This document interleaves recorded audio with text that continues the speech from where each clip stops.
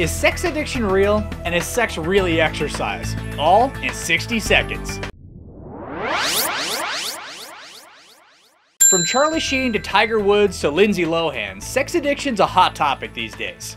The question is it actually an addiction? An addiction is a strong or harmful need to regularly have or do something. No matter their addiction, most addicts' brains light up in a particular way on an MRI when shown a visual stimuli of their addiction. In various studies of sex addicts' brains, some of the MRIs did light up like addicts' brains would, but others didn't. So what do we call it? The reason we need to define it is for treatment purposes. If it's truly an addiction, there's one course of treatment, but if it's a case of certain people just having extremely high libidos, there's another course. People with sexual addiction need psychological treatment, whether it's for the addiction or for the base cause of why they use sex as a coping mechanism. So on to the next question, is sex really exercise? Think about your sex life now and compare it to a half hour of, say, running on the treadmill or swimming. As much as we'd love to substitute our daily workout with sex, they're not the same thing.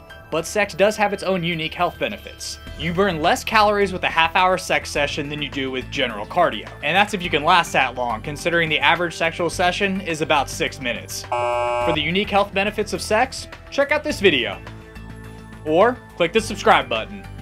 For more science in 60 seconds, and we'll see you next time.